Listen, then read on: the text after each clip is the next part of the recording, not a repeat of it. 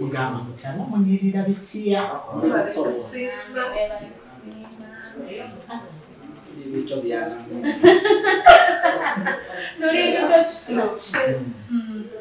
Ona ko lwalero tuze ne tukanunyako bitambula bitya Tawina nnyo buzibu ate ateyaso kubanga muze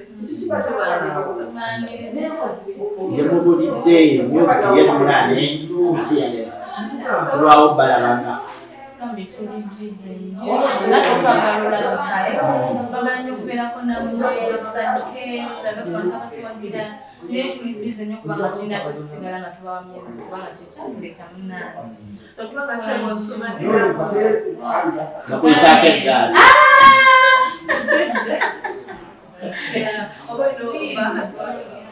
sofa mu industry omugira bamutya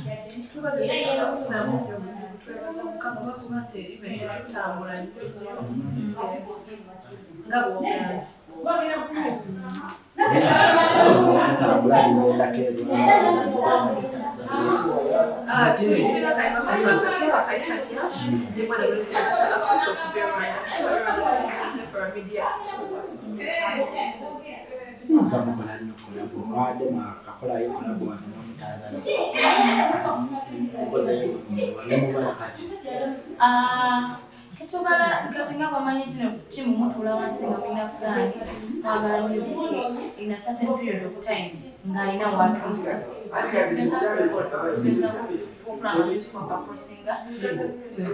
different countries, yes, crossing a borders, wanowoka, wanomututegedde naye ati walala timwekera n'ebantu bwetane gamba ngenda Rwanda njagala ntuuke nga bagamba nti Kataleya and Kandle kitegeera so yeah, that's what we're trying to do. Mukyuzinga mutya n'abayimbi collabos because abayimbi bemukola nabo wano e Uganda abantu bayinza okuba baganda tebabamanyi ate munemusawo First and foremost, it's management. Another thing, but about nti abenyaka gyaffe kyona bafrika limu age bracket gyaffe so kiba kitwanguyira nnyo okulaba nti omujiji gwaffe like our generation tuli baana How do you choose your like song titles? Because you want to yes, zonna ziri basic body. Tuyimba biri mu society ebyo biriko kati tetusobola kibuusa maaso ate n'ekirala birina society yo yerondera engeri gyegenda oyitamu ekigambo nze bwe ngamba nti nula nti njagala omusajja ali mabi yemewula nakifunamu ekyenjawulo ate era ne title you have to get a catchy word ekintu ekinayawulira abantu kati era ngabo kati bwe yalonda oluyimba miwula but yeah, we got something catchy for a song. Yes. Of course, nga umuyimba kunyashi. TikTok abana tebavaako. Babeera ku Kataleya and Kandle. N'anoonya nyashi. Nyashi naati kulaba okuva we mwajja nyashi ana bayina bodi Pictures that I want to show. But twagala kwebaza abafanuzi baffe abajja ku TikTok yaffe Kataleya and Kandle si ku TikTok yokka ne ku Instagram ne mujja nga mutufollowinga up social media platforms zaffe ne mutulako omupanzi temukoma okwo tukyakola challenges nyingi zikyanja besingira ku kyogamba abantu babo be bakola bukozi ne bakolereza a good song omuntu ajjanga fani n'akufolowinga enkya walaba akatukokufaamu okusanyisa naye akakola tomala mutuma ngera bw'otambula nti following. So bantu batwagala era bambi batugoberera era batulirawo omubiri era bakola challenge ezisinga nnyo.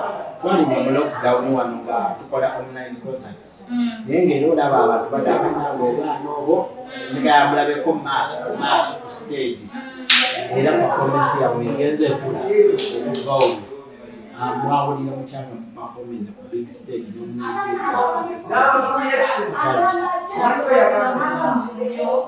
the fact that you had experienced it for yourself and people appreciated that performance. And we are working hard. We are working even more to complement chichukawo chisukawo nezingawo to performing that like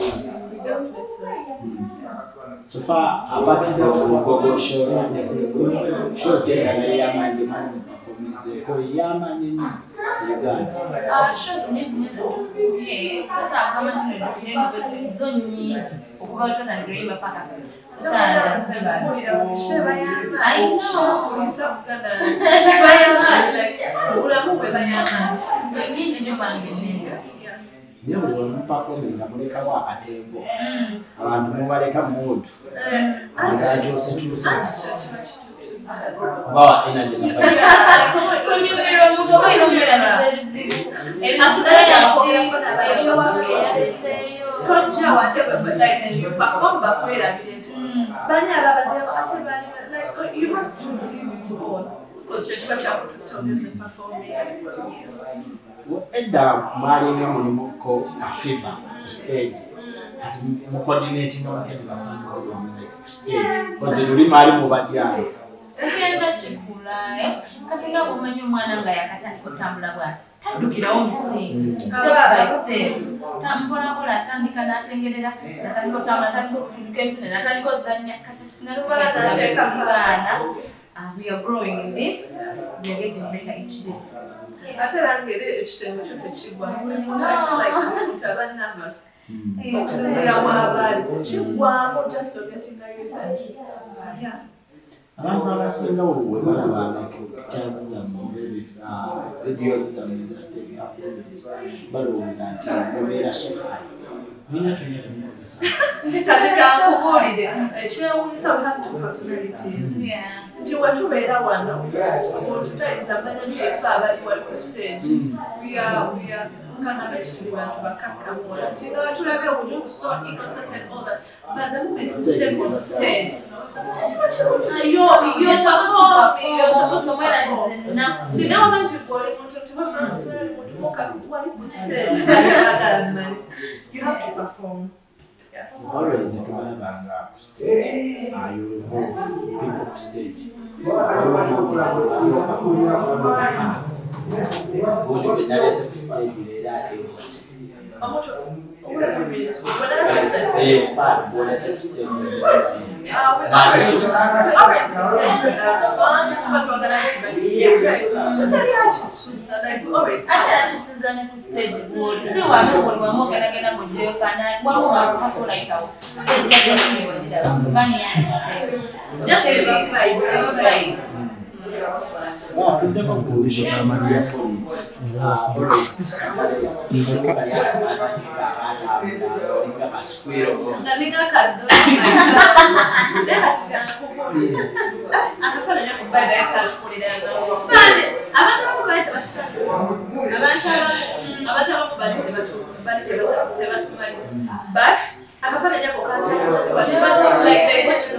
And another thing, that's just a picture. And another thing, it's makeup. But you're saying as well.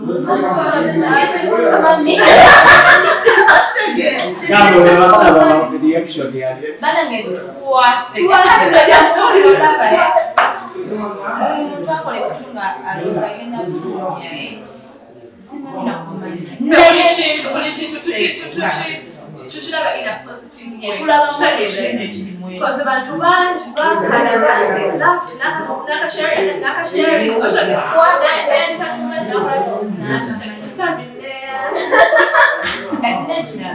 me, I feel like I want to put it too fun. Sometimes when you don't have a mistake, I take a walk, then I was no, for now, I get it.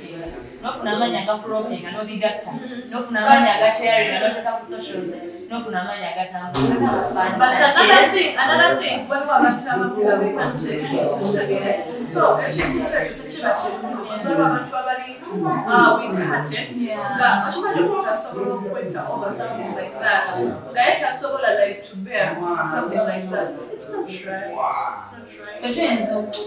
so let's spread love. Yeah, let's not spread negativity because never for that. Everything that you do, you know, maybe for one. That's what they becomes, and after you do what I can do.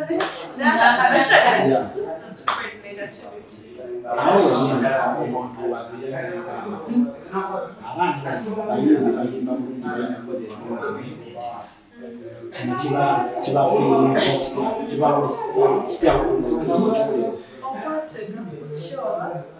According to the pictures you post, after step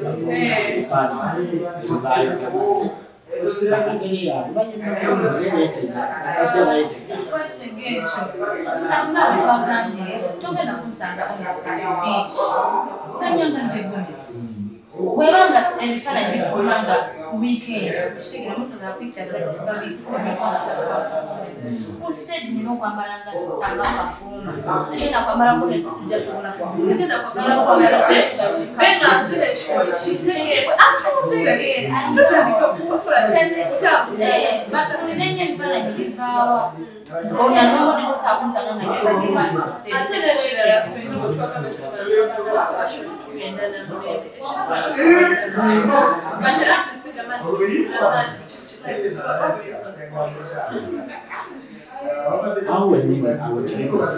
performance ya Maria Chia ya bepikira ku comedy store mu mulaga baya sibu ya comedy store comedy store betwaba performing era abantu basiba ne twabebaza mwena abaliwo era tubebaza nnyo babekwala tubaganalira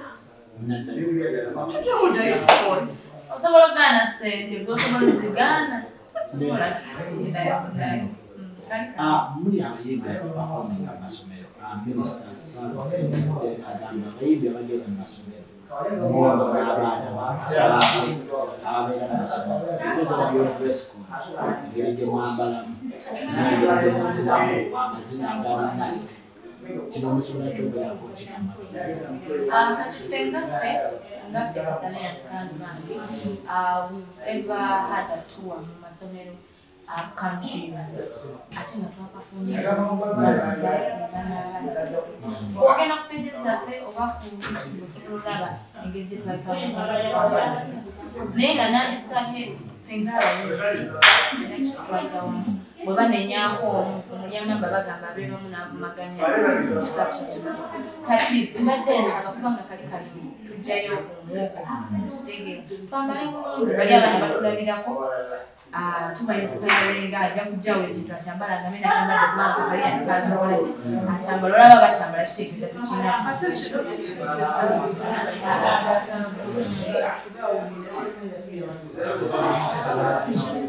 promota batwala yabalagire engeri gy'okwambala oba abayimbi mwekubiriza balina kwambala bwetuti you know tubaddeko wano netulaba nga batubuukinga promota tagama kinyambala buuti kibeeri ngenda wano ku sentiwetiweti era abatonyesiwetiweti kanyambale gwekimweti so kiri eife so twetegereze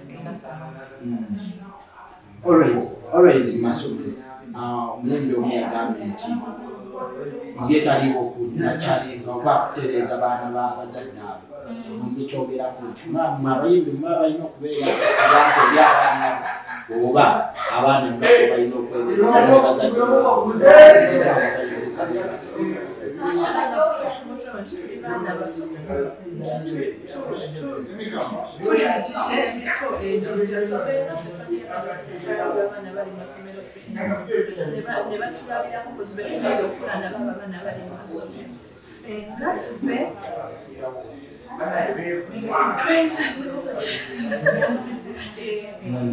Kutugenda amasomero batulaba nti Kataleya and Kandle ne batafuna kaako ate sibogere ku birala naye ng'ebyempisa kubanga kisitwala omwana musomi kuyiga ndeka babeyo nga naffe bwe tuba tugenze tugende kuyigiriza Okay, kanakasemba routine ndo akazuka kumaca nnyo nensaba omala okusaba era kyenjogerako wano muno kikakola bwe mwala okusaba nenaba netegeka workouts negenda mu studio musobola ebintu byanjawulo bingi va mu studio bwembanyirayo programs enikola ogenzikola ebiziba naye nga buli kimu kiri We're already together, but I don't want to be able to and have our breakfast in the studio, networking out, we're in the studio. Like that's all.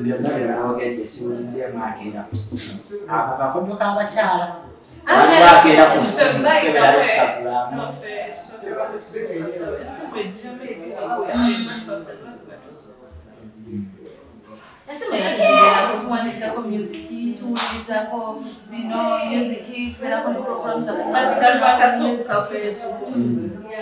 kale tetuli batuukirivu tuyinza ozuukanga esimu top 5 tips zikuuma engeri gy'okumanyi waliyo ebifaanano wadde ndifaana bwe naye njagala kubeera n'omubiri ogulindirwa 5 tips.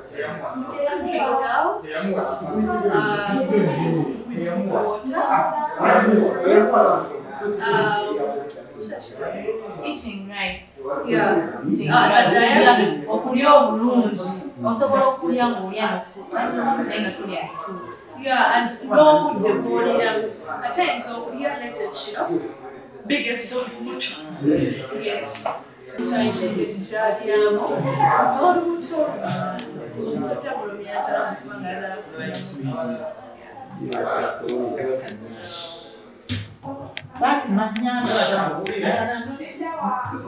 oh my God, I give you love in abundance. Oh, touch my neck. You be the man in attack. Yes. Nyash and it's just a slang appreciating your babe. See, I pull up I don't okay, thank you.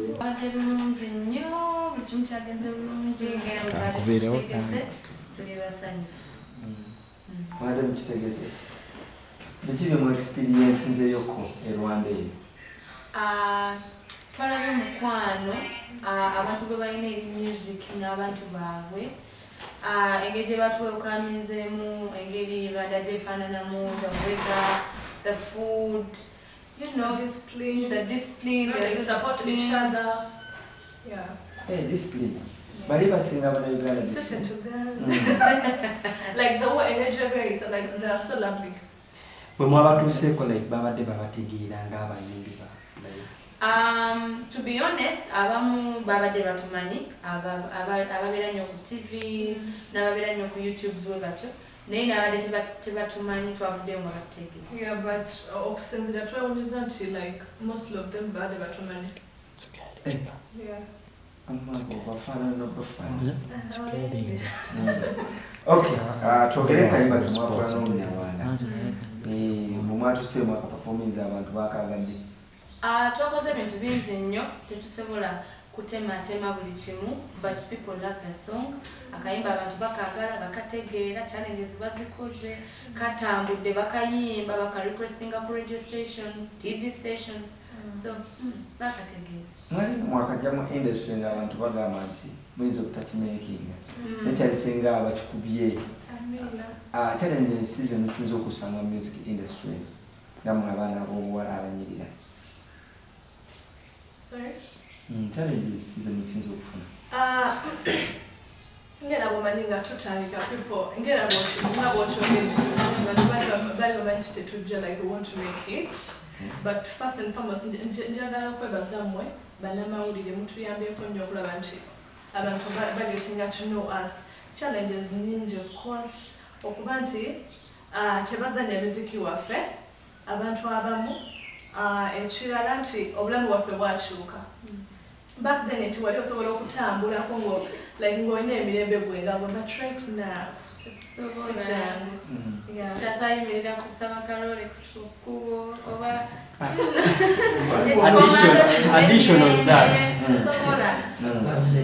ogenda n'okikola ti price bazikyusa ey'ebbiri kati yakakaaga tutasalagira mu DT omuntu alina ng'emirembe ng'osobogenda n'ebirira ekintu ki mwejjusa okubeera baserebu kubo no, because this Tatwachibwa movie, it has always been our dream. Like we've loved music of God as Shadi Battle. So every time we always handle it. Bana mwe mulabika bulungi omuntu ng'era abana byasologa most especially mu music industry ya feno gye tulimu ebibatu bana mwe ebibatu mu bibuuse abayimbi naddala abato abawala nga banyirira abasajja nga abaproducers n'abava mu kkowa bwetu batera nnyo okozesa advantage bwetu kuba nti basabiriza abaana b'obuwala ebitundu byabwe by'ekyama nga tebibatuukangako first and foremost twagala okubaza management yaffe Theron Music.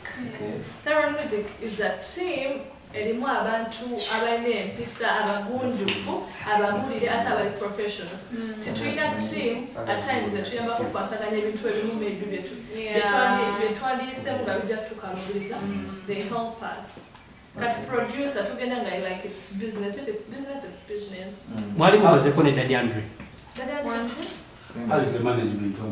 Management Theron Music. We're so grateful to meet the combination of Theron Music. It's a team of young, talented people. Yeah, it is home.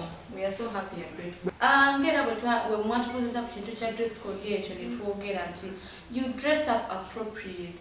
No manyako ngenda mu baana Nyambala ngagenda mu baana twakuba tuwanga tuli mu masomero 40 eyo. I think you can see the dress code decent. So I feel like punishing the whole music industry. What